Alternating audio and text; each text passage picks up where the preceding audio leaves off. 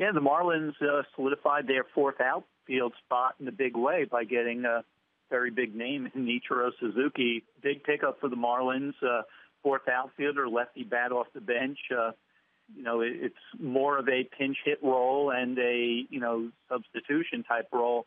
And even though the Marlins have what they feel is the best outfield in the National League, guys do get hurt, and all three of those guys did miss time last year with injury. Yelich, Ozuna, and Stanton, of course, got hit in the face in September, missed the final 2.5 weeks. So very good insurance policy to have Ichiro on your bench.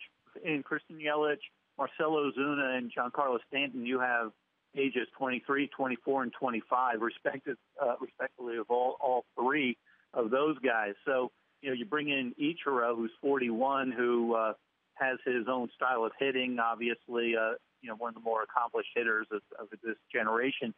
Having his presence, I think, will be immense help to those guys looking for approach. I'm very curious, since Christian Yelich also is a left-handed hitter, what kind of impact Ichiro might have on him.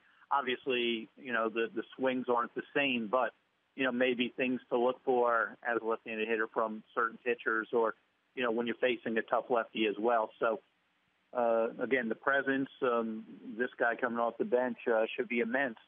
And even though the deal is 1 year, keep in mind, Ichiro is 156 hit shy of 3,000 hits and as a big leaguer.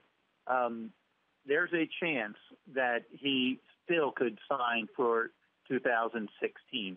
Even though this deal is a 1-year deal, the door, I think there's an understanding between both sides that, Ichiro might be a Marlin past this year as well, which could keep him, in South Florida in pursuit of 3,000 hits.